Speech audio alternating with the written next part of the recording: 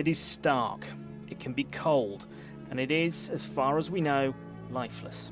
But Mars still fascinates, so much so we intend to pay a visit. However, apart from the raging winds and the lack of oxygen, there is another potential hitch.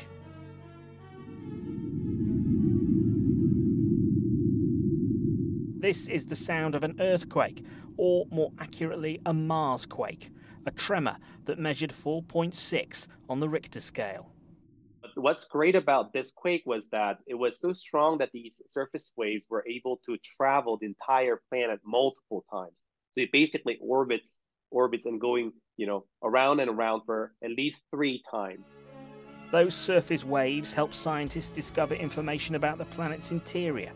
For instance, they support the theory that its crust is much thicker than that of the Earth or the Moon. And of course, with so many missions to Mars planned for the future, it doesn't hurt to remember that being forewarned is the same as being forearmed.